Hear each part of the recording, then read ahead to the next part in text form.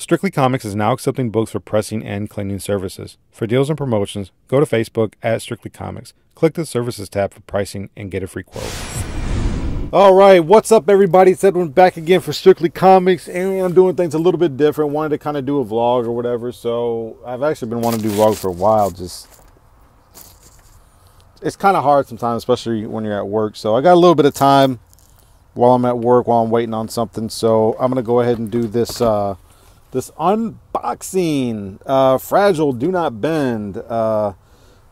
Seller seemed to have done a good job. I have nothing to cut with. But anyways, I bought this off of Facebook.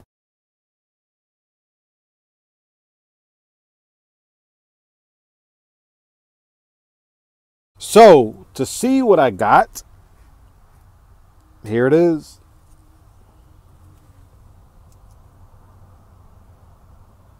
I got my first copy of Hulk 181.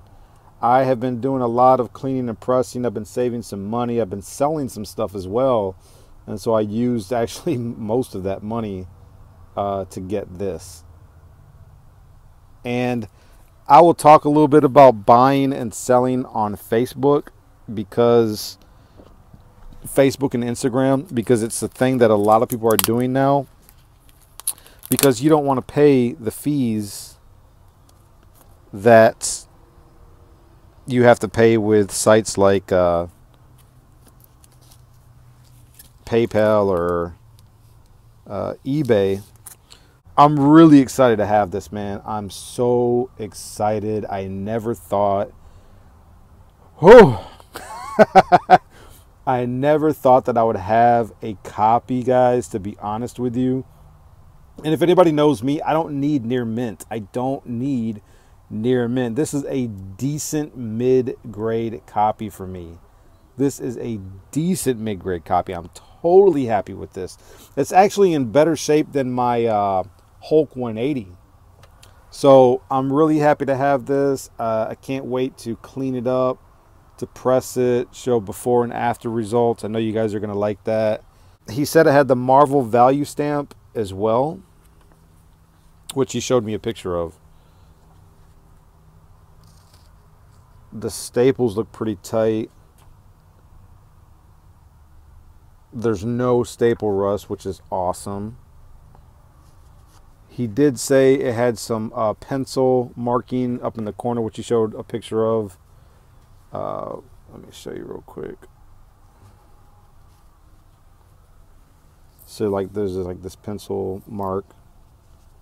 So I could get that out though. It's not an issue to me. It's on a couple pages. Or no, that's the only page. There's no cutouts. There's no writing from what I can tell. It appears to be a very nice copy. I can't wait to read this.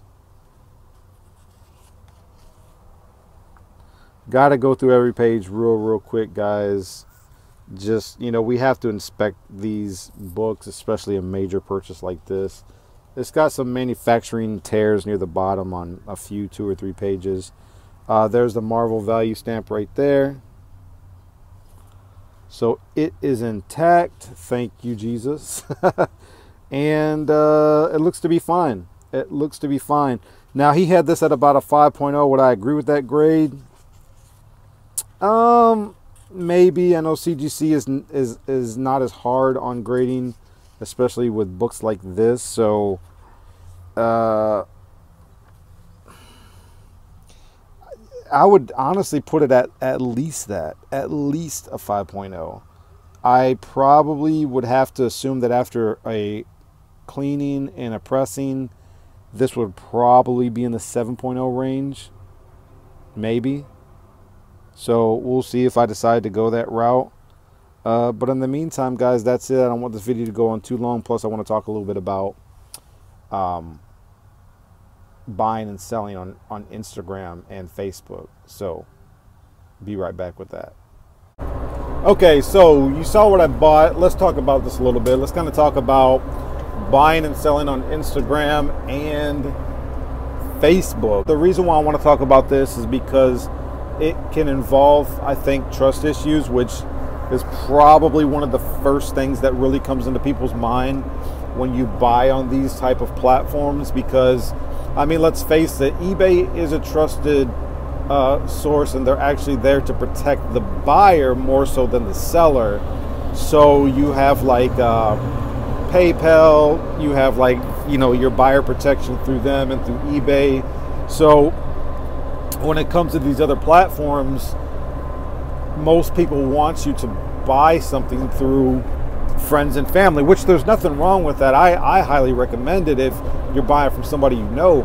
But if you're buying from somebody who you do not know, what I recommend is paying that 3% extra and buying something through goods and services versus friends and family.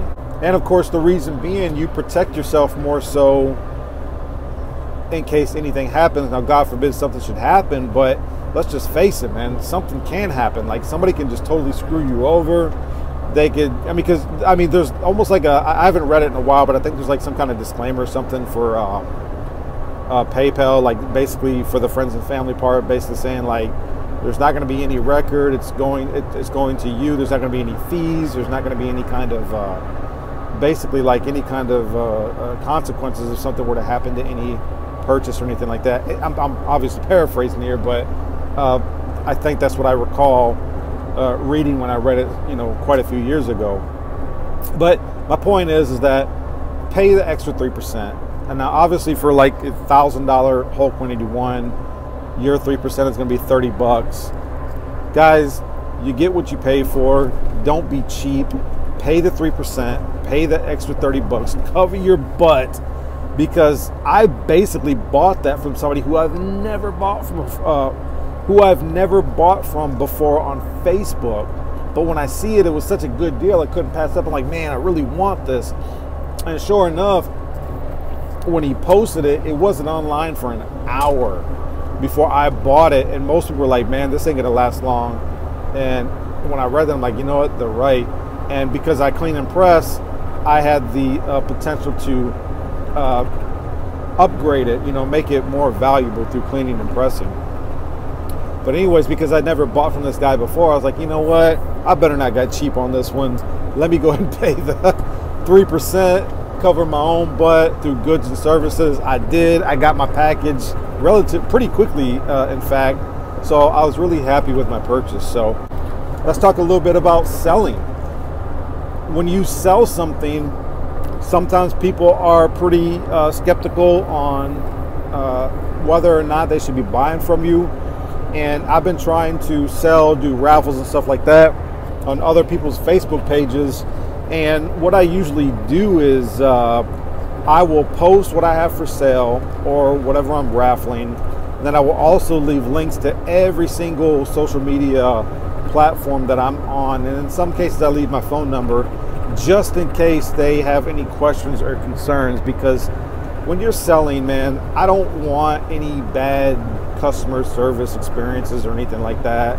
If anything, I try to go above and beyond for people so that they get comfortable with me as a seller and they get comfortable as a buyer, because you want your experience to be comfortable between the two of you. You want it to be a good experience and you don't want any issues. So that's why I do that. So in saying that, whatever you're posting, give them any and all points of contact that they can get from you. And the other thing is, when it comes to selling, I think one of the reasons why a lot of people have become comfortable with me is because a lot of people watch my videos on YouTube.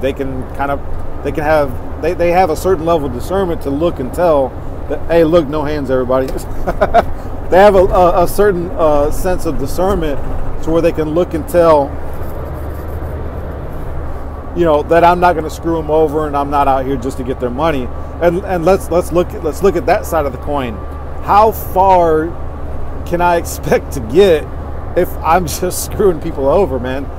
I'm thinking long term. I'm looking at like trying to buy and sell for the long run, not just I got to get this money here and now. You know, I'm going to screw everybody over, because let's just face it, man, that ain't going to last long. People are going to call you out. People are going to put you on blast. like, you're gonna have to have a different identity on Facebook or Instagram if you're gonna buy or sell. So, you know, but these are just some things I want to talk about real quick. Don't want this video to go on too long.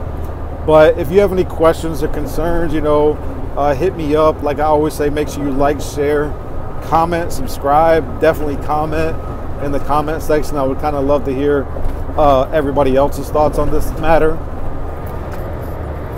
And sorry I got to do a video while I'm driving, but I've always wanted to kind of do this type of vlog, so I hope you guys like it. But anyways, keep God first in your life.